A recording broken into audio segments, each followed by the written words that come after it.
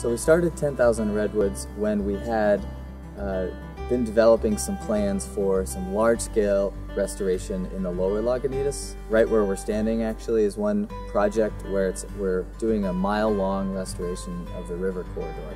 It's so hard to say how many volunteers we have. I mean, hundreds and hundreds a year, and they range from classrooms coming out to learn about how to restore habitat to our dedicated nursery crew that has just brought 9,000 plants to be able to be the understory for these redwoods that we're growing. So all ages, all abilities.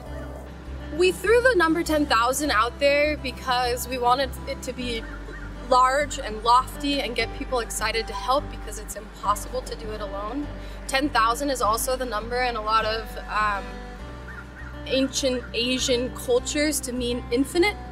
I think our personal goal is to revegetate the Lagunitas watershed where the salmon are found, but we've already started developing partnerships with other people throughout the historic Redwood Range, including East Bay Parks and some people in Sonoma. So redwoods depend on fog, so we try to plant them in coastal fog belts. They like fairly narrow canyons, valleys that aren't too wide or too exposed, too much sun. Well, I think it's a really complex word, carbon sequestration, but in reality we all learned about photosynthesis in the 3rd grade. And it's just this idea that carbon in the atmosphere is what's causing climate change.